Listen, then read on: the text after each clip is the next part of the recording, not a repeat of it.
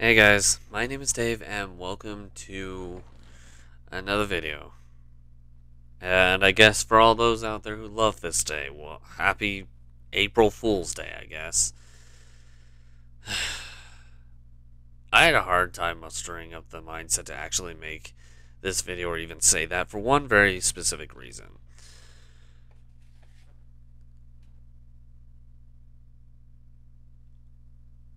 A while ago, I made a video, long before this became a cumulative channel between three individuals, and soon more, hopefully.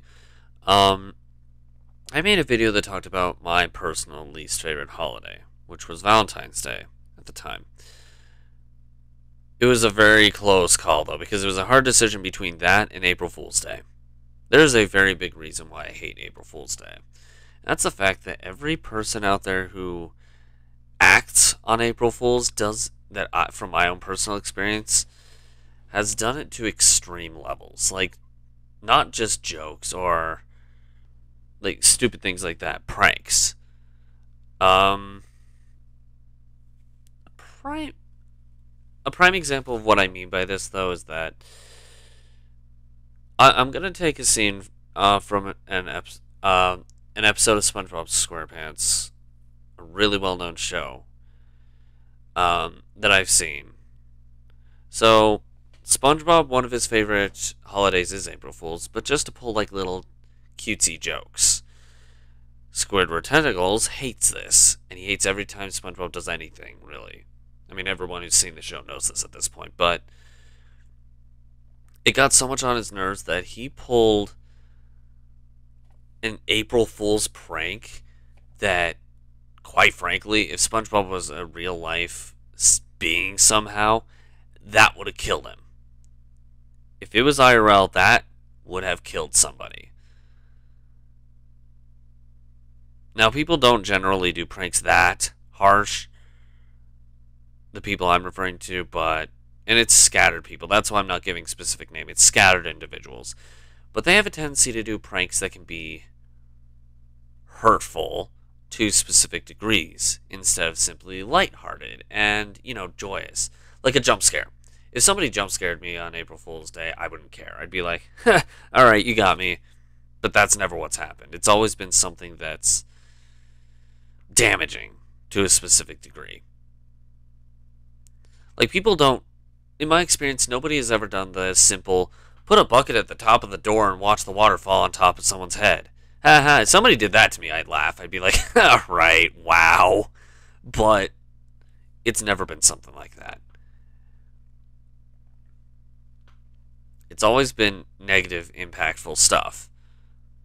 I guess a good example of one that used to happen frequently to me. This was a long time ago, but it led to the demise of any kind of enjoyment that I would have had for this holiday. Is that people used to like. I used to be very, very, very, very, very gullible. Way much more than I am now. I know I'm still a little bit gullible, but I used to be a lot worse on that front, and people would toy with that. People would say, "Oh, we're going to be doing this here at this point. Come join us." They stick like a stick. I think it was like at a park, um, north of where I live now. But they'd say, "Go here." They like stick a sticky note and say April Fools, and say, "By the time you receive this, we're done. We did it somewhere else." Blah blah blah. And that kind of stuff just pisses me off. But that kind of idea is something that happened to me frequently, and that's why I don't like April Fool's Day whatsoever. And it's honestly, the more I think about it, the more I slowly realize that one has always been much worse in my mind than Valentine's Day. Even though I have said Valentine's Day was my least favorite, there are specific reasons for this. Or there were, I should say, but